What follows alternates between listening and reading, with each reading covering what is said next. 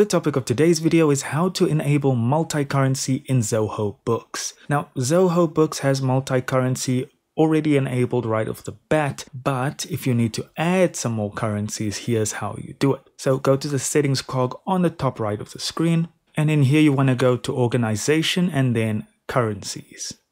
Now inside here you'll see all your supported currencies, and you'll also see what your base currency is. If you want to change your base currency, you can just click on edit. Now if you want to add another currency, all you need to do is click on new currency on the top right here. And from there you can just input whatever currency you're looking for, and then set your currency symbols, currency name, decimal places, and currency format. And once you're done there, just hit save and you'll have added another currency to your list. And that's all there is to it, guys. Thank you so much for watching. Do consider liking and subscribing, and I'll see you in the next video.